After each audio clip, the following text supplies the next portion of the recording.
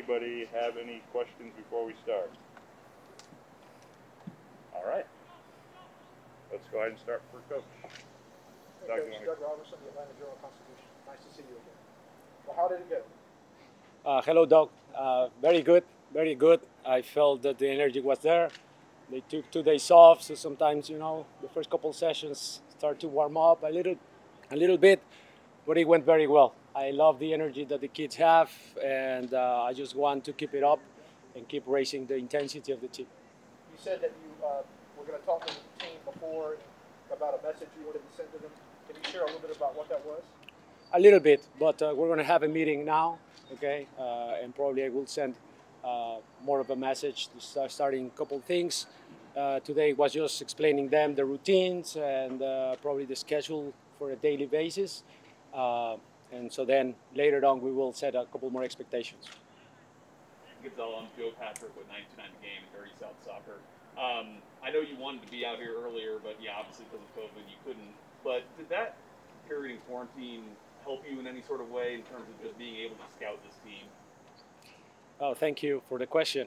I would like to think that, yes, it helped me in some ways. It's not what we planned, certainly, but obviously gave me some time to probably prepare a couple of things, a couple meetings, a couple introduction meetings with other people, and watching the players from outside, from the TV, sometimes gives you a couple different perspectives. But obviously it wasn't ideal. I mean, I wouldn't say that I would prefer that every time. That wasn't ideal, but I took that time into my advantage, I would say. What does stand out to you about this team? Just your first kind of initial impression being out with on the field today?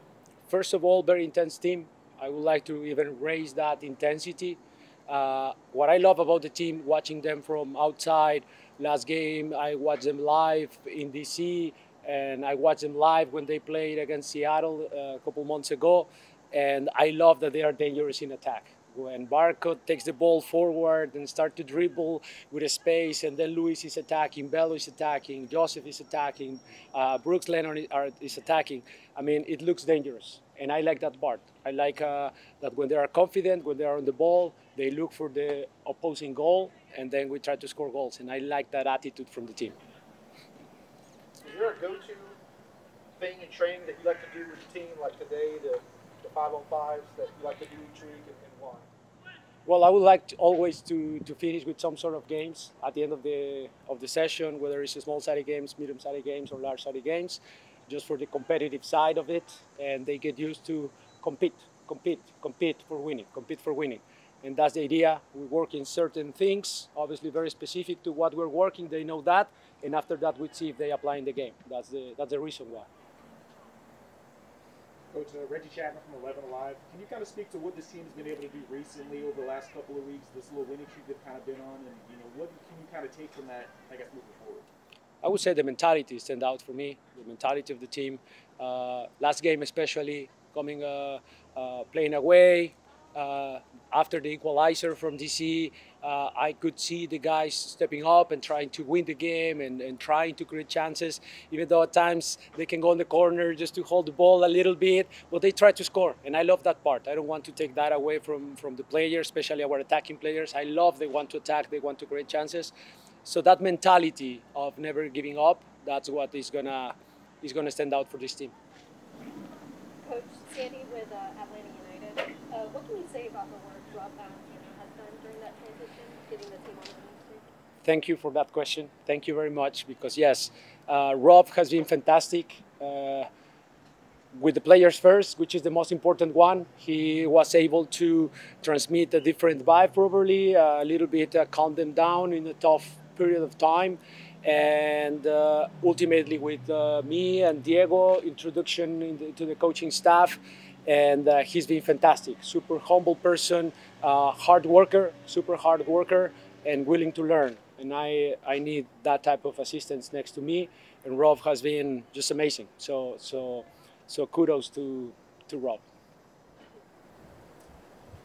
Gonzalo, I'm Sam Jones with MLS. In Seattle, you guys had success this year switching to a back three. Atlanta's had some success recently switching to a back three, but the players have talked a bit about there being a lack of connectivity in the midfield. Are you really committed to back three going forward and keep most of the same principles that everyone. Well, I would say I'm never committed to one formation. I'm always looking for opportunities to improve the team. Sometimes it's based on the formation, sometimes it's changing the lineup, sometimes it's just passing across a couple coaching points. But I'm always looking for different shapes of the team, I would say. As of now, I would like to continue with the back three and just work a little bit in that connectivity that you just said. Work a little bit with the connections between Moreno and Barco and Luis and Joseph and the wingbacks more engaged into the attacking side. So yeah, just working in different variations of that shape in the middle with four, whether it's a box, whether it's a diamond, whether sometimes a midfielder goes outside in between center back, wing back. So there are a couple ideas there to create more options for them. So in some ways, I'm always looking for different shapes. What's the biggest difference between what Seattle has done in the back three and what we've seen from the back three? Well, it's a very hard to compare because way different players, different characteristics, and regardless of the shape, yes, that's important, but the players are the ones that make the difference, not the formation. So I would like to say that I'm always looking just for my team, how they can be better, and don't compare them to other clubs. Is there anything else here for Coach? Yeah, Marcos, go ahead. Bienvenido, entrenador, y gracias por este tiempo para la prensa. Para Conexión Deportiva, Joseph Martínez, en el tiempo que estuvieron jugando con Rob Valentino, en esa transición, nos decía el cambio de mentalidad lo hicieron los jugadores y el mismo entrenador decía no hubo mucho que hacer. Sin embargo, lo que se ha dicho en la prensa ha sido bueno, que habían demasiadas reglas con el entrenador anterior. ¿Usted es un entrenador de reglas o es un entrenador que da libertad a los jugadores? Primero que nada, estoy totalmente de acuerdo con lo que dijo Rob y Joe. Creo que siempre todo pasa por los jugadores. El cambio de mentalidad, el cambio de actitud, como lo quieran llamar, siempre pasa por los jugadores. Crédito para ellos total. Después, te diría que soy un entrenador de comunicación. Me gusta poner ciertas líneas, ciertas referencias, pero soy más de comunicarme con los jugadores, ver dónde se sienten cómodos. Hay cosas que no son negociables, pero hay otras que sí. Hay otras que me gusta preguntar al jugador en dónde se sienten más cómodos, pero no soy un dictador para nada. You want to say it in English or that's okay? No? Yeah, I got okay. one more, Thanks, Gonzalo. I'm curious, like, do you have a firm objective or goal of what you want this team to accomplish this season, whether that's a certain place in the standings or, you know, playoffs or whatever it is? Yeah, well, it's hard to predict a place in the standings. MLS is not easy. There are so many good teams, so many good players, so many good coaches that it's hard to predict a place. What I would say is we're going to fight certainly for a spot in the playoffs. That's the first objective, as high as possible, so as higher on the standings as possible.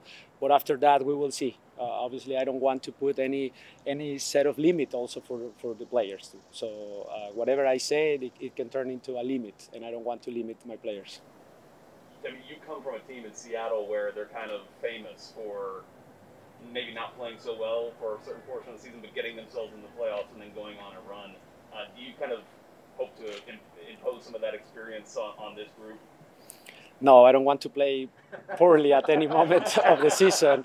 And I can tell you that in Seattle, in my time there, I never wanted that happen. I always wanted to be competitive, and that's what I want here. From game one, I want to compete and be the best version of that the players can be. That's the objective always. But at some point, I understand your question. I think the last part of the season, I would say I would like to be consistent, and I would like to kind of maintain the same lineup and the same formation so the players can have some consistency and they can get more connections and get used to each other. Yes, I would like to say that at the end of the season, that is key for me. Gonzalo, your first couple of days as a head coach, what do you think you've done well in your first couple of days, and what do you think you can maybe improve? I think it's hard to say now at this moment after 2 days, well, 1.5, what I've done well, what I've done bad. I would like to evaluate myself and assess myself probably in a longer period of time, I would say. What I can say is I'm super happy with the meetings I have had within the organization. It's a great organization, great people working here silently, sometimes in the shadows, sometimes in the offices, but they are great looking to improve the team and to connect with the society, with the fans, with the community, and also to improve the team. So I'm super happy with the whole organization in general. Anything else? Is Last this one, going to Doug. be common? 30 minutes open to the media, or is this just kind of a one-time thing? It's up to them. On the spot. Yes. Anything else, guys? All right, that's it for the scrum. We'll go into our one-on-ones now. Thank you, guys. Okay. Girls. Thank you. Thank you.